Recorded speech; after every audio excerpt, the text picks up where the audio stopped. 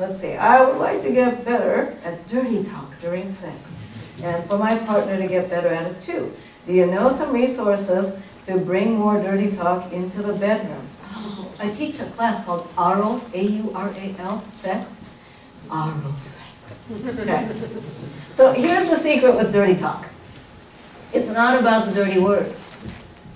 And most of the time, it's not even about what you say. It's how to say it. Okay? Does anybody have a local newspaper, some non-sexual reading material, some weekly computer textbook, The Economist, something? Here we go. Newsweek, perfect. Okay. Newsweek, excellent. So you might think that talking dirty is about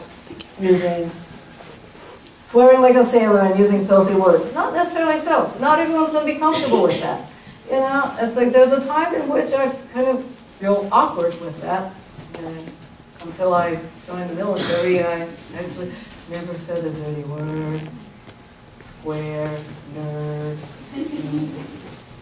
Wow. Yeah, the Army changed that for me. Yeah. So, but it's how to say it. Now, the language that you put into that, that's up to you. But it's how to say it. I'll give you a randomly pull over. Ooh, let's not read about the Celtic bishop. Oh! iPad. Unfortunate choice of name. Okay, so first of all, there's a difference in the distance of communication. Okay? So let's see. Who can I pick on? Somebody care to help me out? Here's my. Okay. Okay. So if I'm having a nice chat with you like this, and then in a very nice chat distance, socially appropriate distance in the North America, or if I'm saying, hello, how are you? What a nice day it is. Or I could say,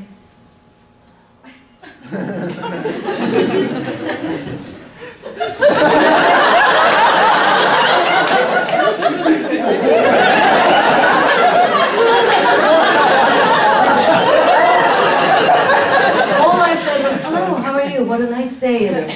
Except I went into the ear and used hot, breathy, hello, how are you? What a nice day. Throw a little.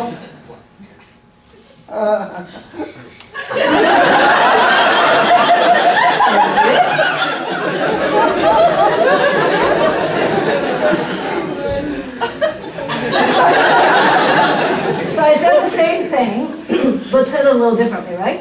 I went for a non-intimate distance to an intimate distance. Non-intimate direction to intimate body part. Add texture of hot breath and a warm tongue. Okay? And I said the same thing. Hello, how are you? What a nice day it is. Okay? Or,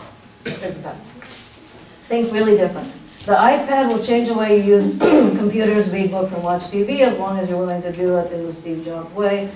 What's the big deal about Apple's iPad currently arriving in stores on the biggest wave of hype since, well, Apple's iPhone? The easy answer is that the iPad came from Apple, and we always expect big things from... Right? Okay, now listen to how differently I can say the same thing. And imagine this in the ear. Think. Breathe. The iPad will change the way you use watch TV. As long as you're willing to do it the Steve Jobs way. Currently arriving in stores on the biggest wave of hype since... Apple's iPhone. The easy answer is that iPad came from Apple. We always expect big things from Apple.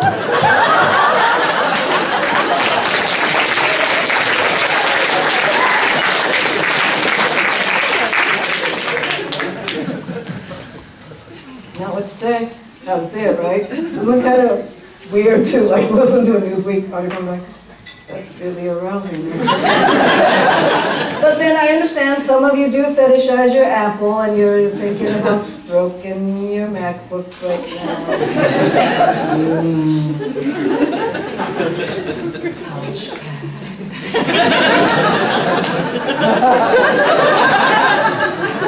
You see some of you having personal relationships with their iPhone. Yeah. But it's how to say it, okay? So, slow it down, go quiet, maximize moments of silence, and incorporate the breathy pace delivery of sex in that kind of breathiness of somebody who's, you know, either having really great sex or just finished running a marathon. Okay, so now what to say. Shortcut and what to say. If you don't want to come up with some new plot line or something to be, you know, worried about being creative, read pre-written smut. There's some fantastic pre-written smut anthologies. You guys have some at the, yeah? And the smut anthologies are great because you can pick them for theme, orientation, types, you know. You're looking for, let's see, heterosexual romance sex, or let's say you're looking for gay, let's see, gay Native American werewolf sex. There's actually an anthology around Native American gay werewolf sex fantasy anthology. I saw it, it's really sexy. So, you know, whatever genre you're into, you can find it, and then read it to one another. And you can read it into somebody. Nice position to have is like curling up in bed, holding your sweetie, book in this hand. So this way, breath, ear, book.